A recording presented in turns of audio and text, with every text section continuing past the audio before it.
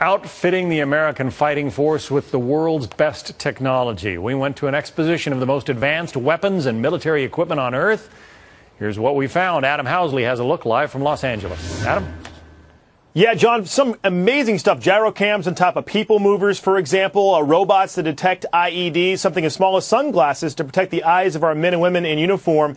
But one of the most interesting things we saw was a solar-powered tent. Take a look.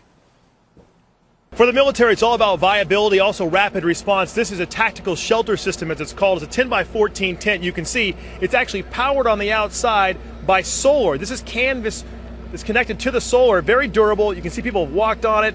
This can obviously handle the elements. You come from the outside, you can go inside and see how this power actually transitions inside. Chips with this. They're running 3 computers, they're running several lights. Other stuff could be actually plugged in, all being powered from the outside of this tent that went up in less than 3 minutes. The solar attaches to it. Chip, how important is this for our men and women in the military? Well, it's really important. It helps save fuel. By using the solar, we're taking care of the small electronics, comm gear and such to charge that back up, and lights and such, so they'll save fuel that way. And the tent obviously is lined all the way around. When you're talking about getting power into a tent and doing it this quickly and this affordability, what is this event like, being able to come here with your company and show this stuff off? Well, it's really important because we're getting right to the soldiers and they can see what's out there for availability for them when they're in the field. So it's really important for us to be doing a show like this.